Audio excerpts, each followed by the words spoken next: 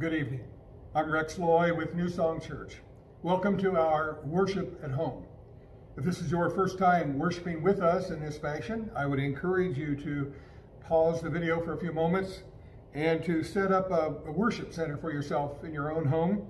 Maybe light a candle, maybe get out some bread and some wine or some bread and juice so that later on in the service, when it comes time to celebrate Holy Communion, you might join the rest of us by partaking of the bread and of the cup.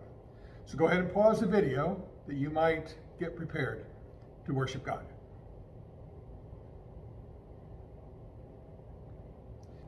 And now, as we prepare further to worship our Lord, I would ask that we all center ourselves, that we pause a few moments to reflect upon all that is good, all that is holy, all that God has presented to us. Spend a few moments, if you will, breathing in faith as you breathe out fear. Breathe in peace as you breathe out doubt. Breathe in understanding as you breathe out confusion. And now, in the name of Jesus Christ, I call us all to come and to worship God.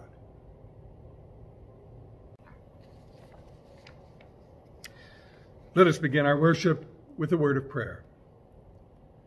Strange as it seems, O God, we ask that you protect our hearts. There's so much pulling on us right now. Stress from our own homes, jobs or lack thereof, decisions on who we see and interact with, and our polarized society on what is right and wrong in a pandemic. As we draw closer to you this evening, O God, allow our hearts to find refuge in you. Help us to understand and respect the myriad of concerns and actions that you lead people to take in a pandemic. And as we pray together, though not in person, remind us that although today is heavy with burdens, that you are still good. May we see and experience your care and concern, even when our circumstances seem difficult.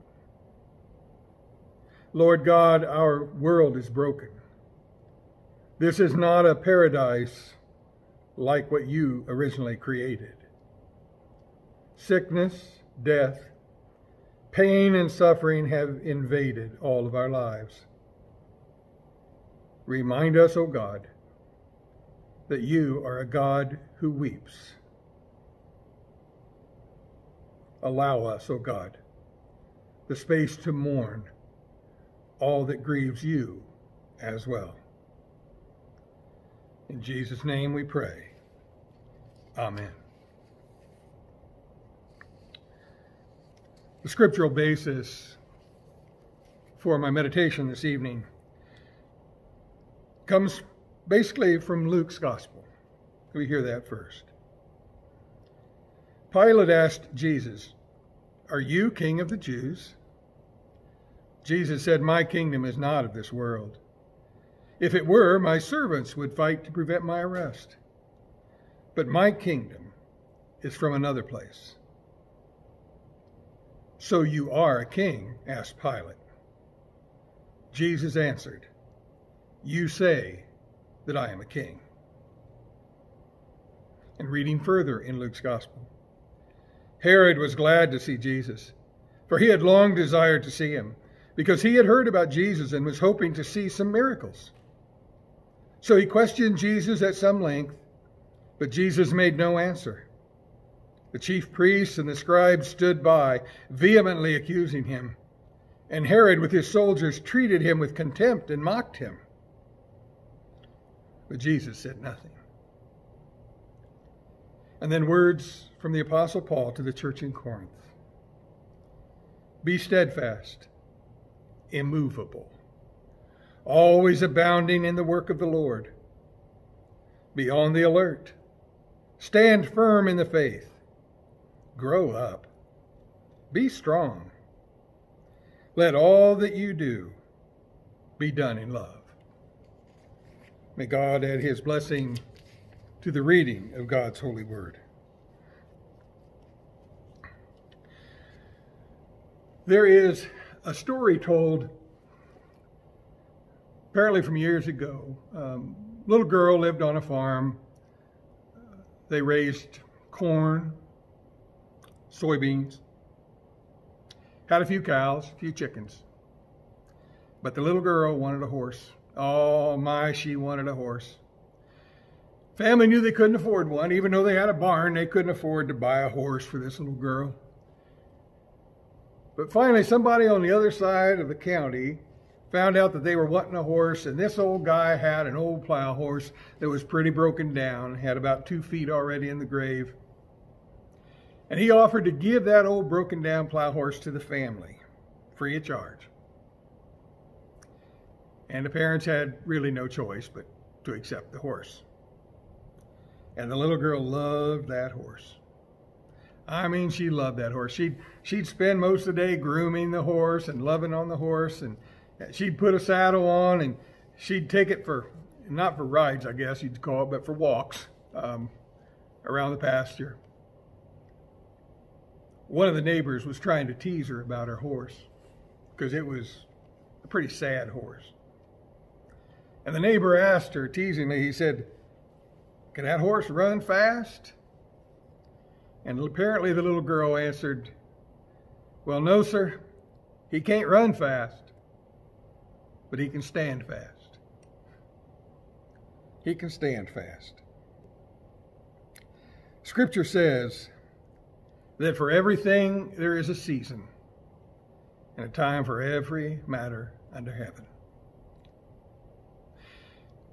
We were designed in such a way, you and I, that we have 2 basic responses to danger: fight or flight.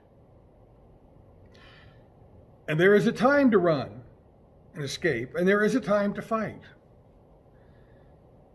But there is also a time to stand fast, to stand firm.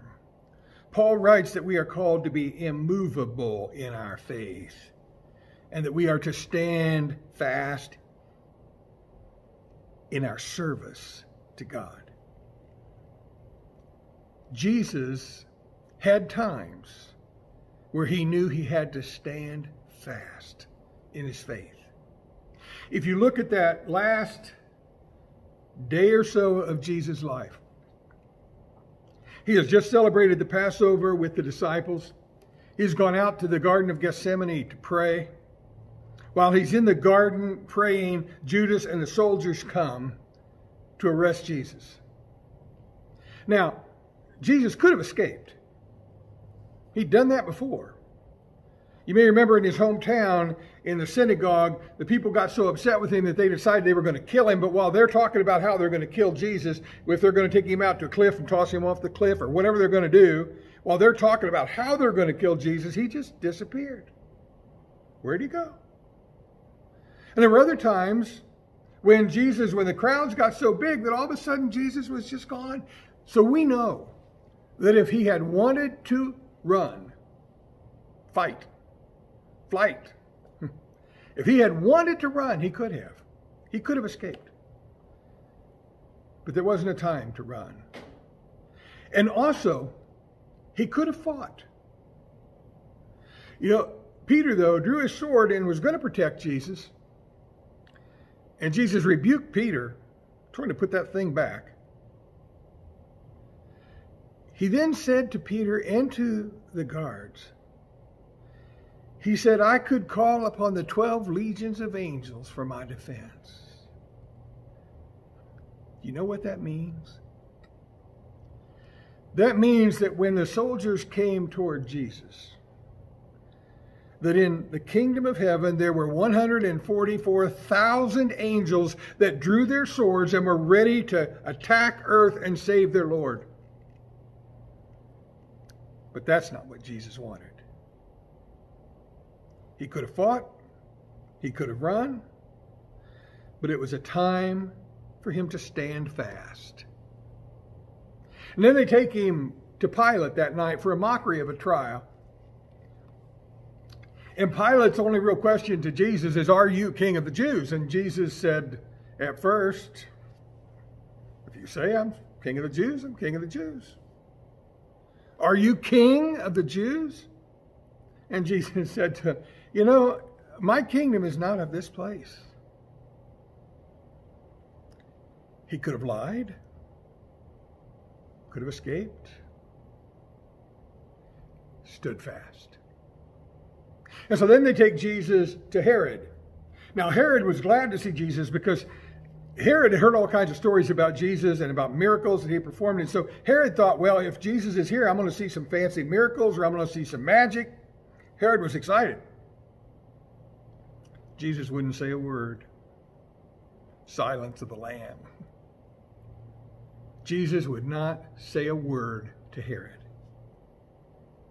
Now, he could have fought Herod just with a few words. Remember when Jesus saw that fig tree and he cursed the fig tree and the fig tree withered and died? If a few words uttered from his lips could shrivel a fig tree, imagine what those words could have done to King Herod. But Jesus didn't do that. Jesus stood fast.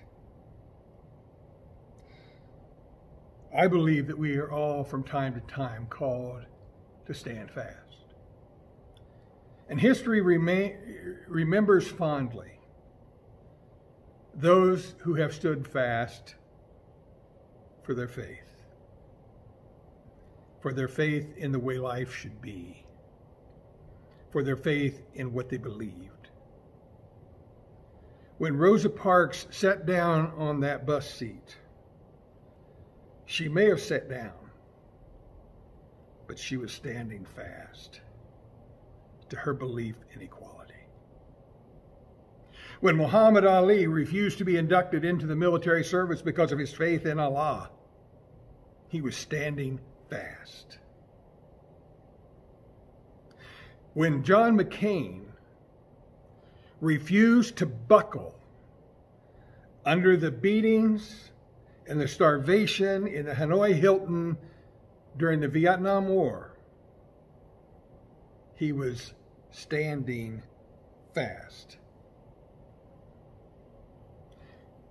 We all have times when we are called to stand fast. I remember Mike Yaconelli telling about the time when his daughter had been diagnosed with leukemia. She had been through all kinds of tests and treatments. He said in his own heart, he felt like she had taken all the medication she could take, and she just needed to rest. But he said every 15 to 20 minutes, in would walk the medical personnel all night long, checking her vitals, giving her medicines. And one night, he said he finally decided enough was enough. And he literally stood guard outside her hospital room door all night long and refused to let anybody in the room because he wanted to make sure that his little girl could sleep through the night. And she did. There comes a time when we have to stand fast.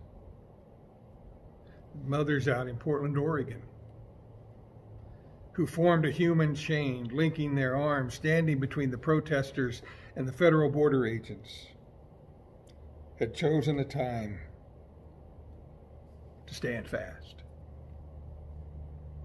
In recent months, the number of Justice Department and Intelligence Department bureaucrats who chose to resign rather than compromise their integrity decided to stand fast. The main thing that we have to do in deciding to stand fast is to make sure where we're standing. Jesus told this great story He said there were two men that built homes. He said one man built his house on the sand, and the other man, wise man, built his house on the rocks. And Jesus said the storms came, the winds blew, the rain fell, and the house that was built on the sand came apart. But the house that was built on the rock still stood. On Christ the solid rock I stand, all other ground is sinking sand. As we move forward in life, let's make sure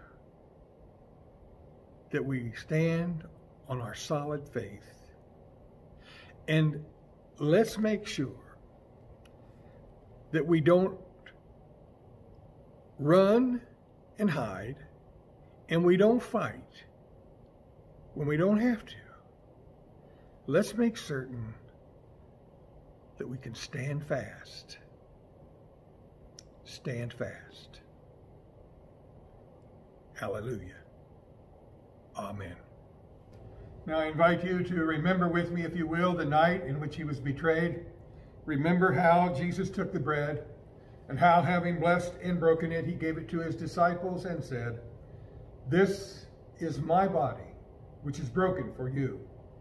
Take, eat. Do this in remembrance of me." And in like fashion, after they had eaten, Jesus took the cup. And having given thanks, he gave the cup to his disciples and said, "This cup is the new covenant of my blood, which is shed for you and for many for the forgiveness of sin. Drink ye all of this."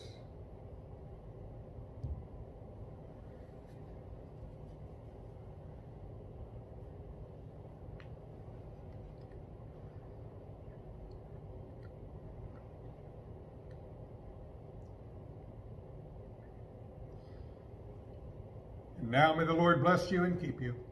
May the Lord make his face to shine upon you and be gracious unto you. May the Lord lift up his countenance upon you and give you peace. Hallelujah. Amen.